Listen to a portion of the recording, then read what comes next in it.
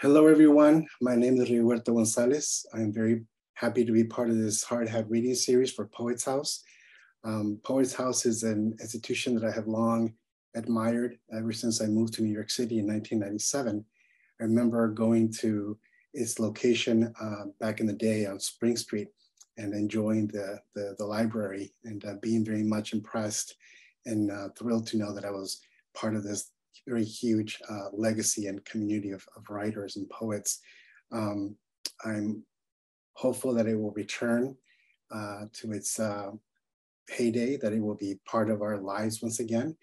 And Poets House, they have the support of many communities and many people across the country, including myself. So the poem I'm going to read first is by Saeed Jones from his collection Alive at the End of the World.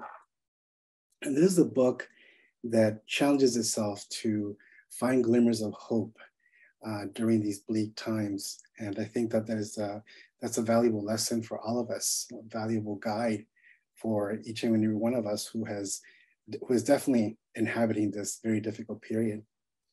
So Alive at the End of the World is the name of the collection, and so are a number of the poems within the book, and this is one of them. Alive at the End of the World by Saeed Jones. I hear the sirens run. I hear the sirens and run, a hand over my silhouette, surprised not to find bullet wounds, burns, or history.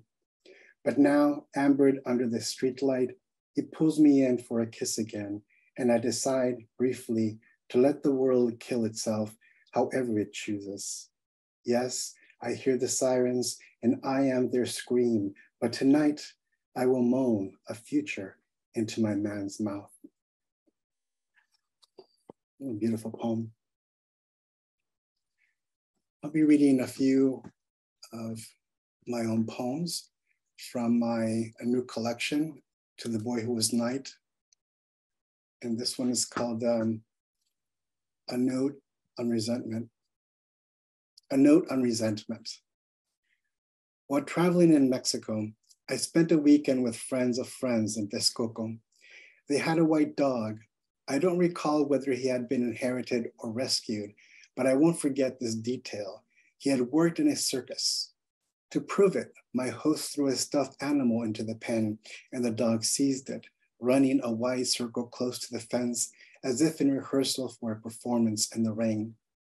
But instead of simply holding the stuffed animal as he ran, he swatted it about violently, a kind of rage that seemed unbecoming of his training. He thinks it's the monkey, my host told me.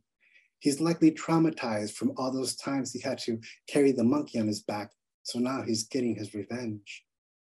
My host laughed at this speculation, which seemed logical, if not a bit unfair, since the monkey too had been trained to ride the dog like a horse, likely wearing a precious hat and leather vest. The monkey too had been imprisoned by its garb, its commands, its inability to break out of an indoctrination that shrunk its knowledge of its body, agency, and place in the world. I watched and pondered, who am I in this equation, the dog or the monkey? I used to be the monkey, locked inside my fear of not being liked, trapped by the need to be loved. But now I'm the dog. I'm definitely the dog. I hope to shake past burdens off, but even into middle age, I'm still unwilling to let go. The second one is called Tostón, and the poem will explain what a tostón is. Tostón. And then you open your sleepy eyes one morning to discover that half a century has gone by, that you left your beloved mother 38 years behind, your father 14. You don't remember ever wearing the white gown of virginity because someone stole it long before you knew such a gown existed. Yet you won't forget about the theft because since then, every man who touches you walks away with something. You keep a small clay pot next to the bed. It will fit inside the space in your chest once you lose the last chip of your heart. That's the golden rule of the body. Whatever you keep inside is breakable. You stop trying to glue your mouth back together. You stop trying to glue your youth back together because that which has shattered remains shattered. And besides, it's not a pretty picture anyhow. Neither are most of the days that followed. The saving grace is that no one's left to pressure you to clean yourself up. You've grown and now you're growing old. What's worth the hassle to mend if you can't wear it again? What's the point of regret when every eyewitness to your mistakes has died? You stay in bed because you have no one to feed. This doesn't bring you sorrow. The silence in the room is neither haunting or daunting. The floor collects the cells of your skin and no one else's. You're breathing in only yourself in the dust. Again, this doesn't sadden you one bit. Perhaps you used up the last drops of grief after you lost your children. When you die, you're the last piece of evidence that your parents ever lived. And you, what proof that you were once loved? Slowly, you rise and walk from one room to another, and both rooms scarcely notice the difference.